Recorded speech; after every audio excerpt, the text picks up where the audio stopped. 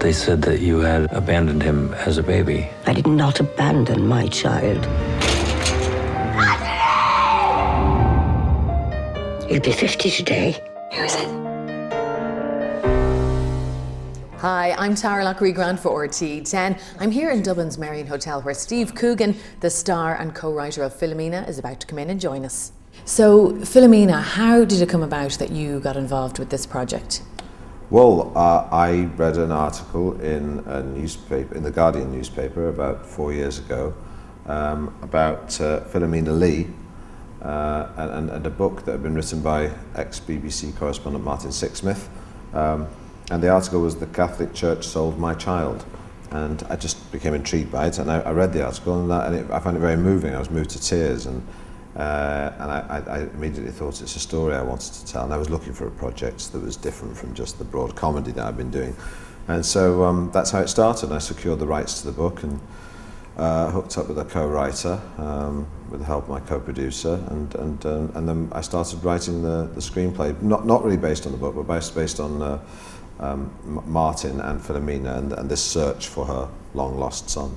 I know this woman. She had a baby when she was a teenager, and she's kept it secret for 50 years. And what you're talking about would be what they call a human interest story, and I don't do those. Why not? The artistic license really is only in terms of imagined dialogue. The fundamentals of the story are very true in that Philomena was looking for her son, and her son was looking for her, and they both returned to the Abbey in Roscrea, where this laundry had been based, and the information that they were looking for each other was kept from them by the nuns, and they didn't tell either of them that the other was looking for them.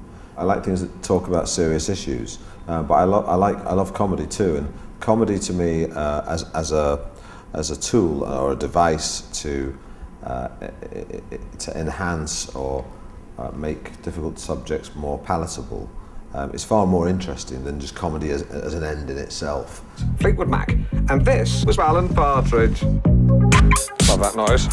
When you're walking down the street at home, are you still getting Partridge-isms shouted at you?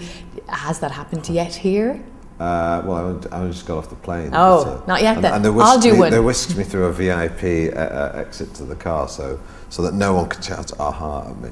Yeah, it happens. It still happens. It happens quite a lot. But you know, and it's sort of sometimes I'm sort of slightly irritated by it. But other times I think, well, you know, if they weren't shouting "aha," you know, you wouldn't be paying your rent.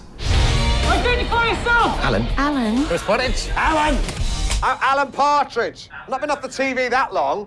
Identify yourself. With Ireland, you have a special relationship and connection here. I believe you do a mean Mayo accent. Can I have a little?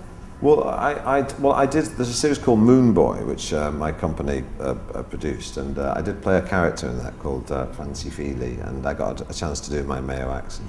But it wasn't particularly sympathetic. I mean, I've got to be very careful the way I do it because I've got lots of family in Mayo.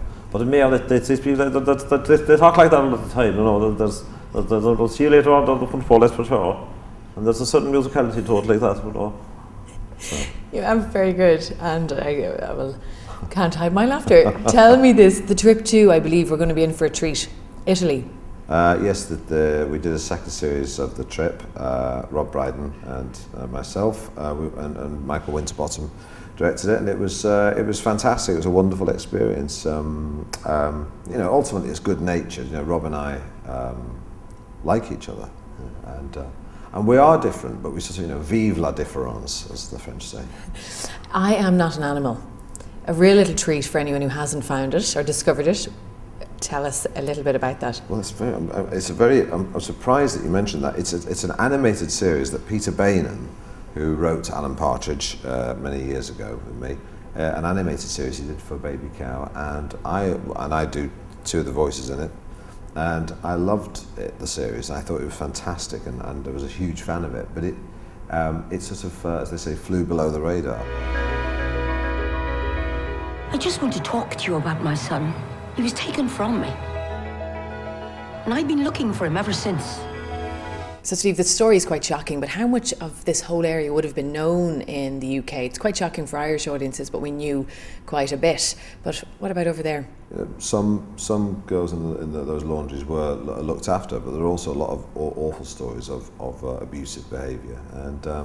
But the film itself isn't really. I didn't want to get into a big kind of retrospective moan about badly behaved nuns in laundries. That's sort of too easy, and it's not really the point of the film. The film's about how you deal with tragedy and the meaning of faith, and whether people who have no faith are any wiser than people who have faith. And it's sort of like an open discussion, the film. So while it does deal with some very serious issues, just as the poster indicates, Philomena is also a great, uplifting, heartwarming drama. Check out the review on RT10. Thanks a million for watching.